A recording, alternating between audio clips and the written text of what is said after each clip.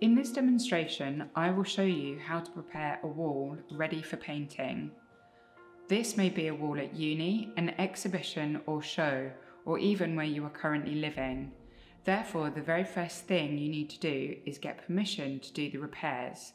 If you are living in rented accommodation, you must email the landlord or letting agent for permission.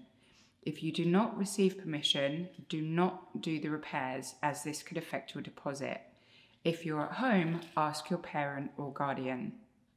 The tools you will need are a filler knife that is only a little larger than the hole you are filling, a tub or tube of multi-purpose interior filler, a medium grit sheet of sandpaper, say 120 grit, too fine and it will clog up with filler too quickly, or too rough and it will make marks on the wall.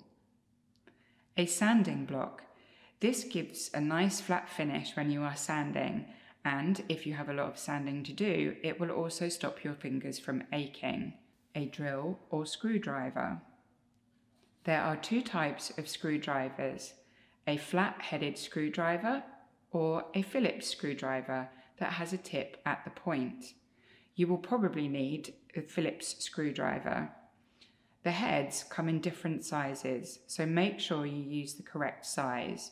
Too big and it won't fit into the screw head.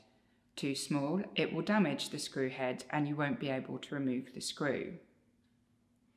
A dust sheet and a vacuum cleaner. Possibly a claw hammer. And finally, some PPE, which stands for personal protection equipment, in the form of some protective eyeglasses or goggles and a dust mask.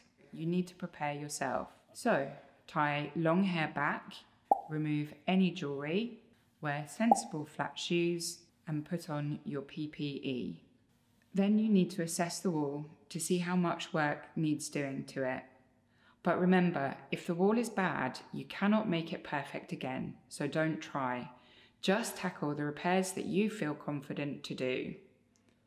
Place the dust sheet on the floor under the area that you will be working.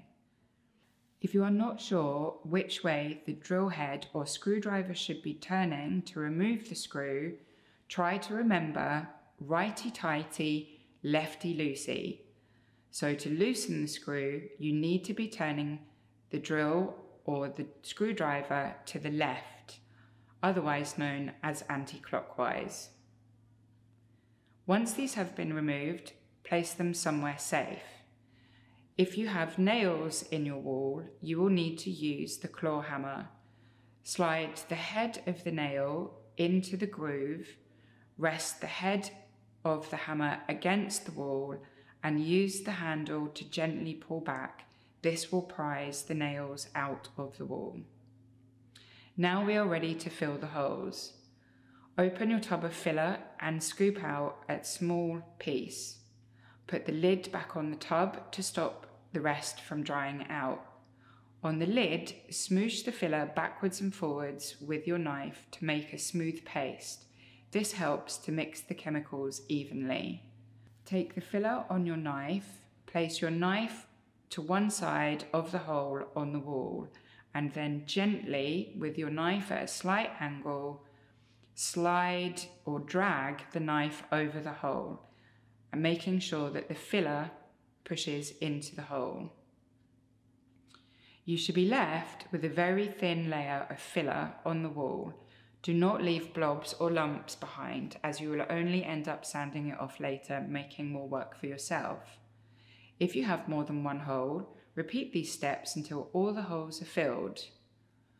Now you need to leave the filler to dry. Drying times will vary according to the size of the holes and the environment.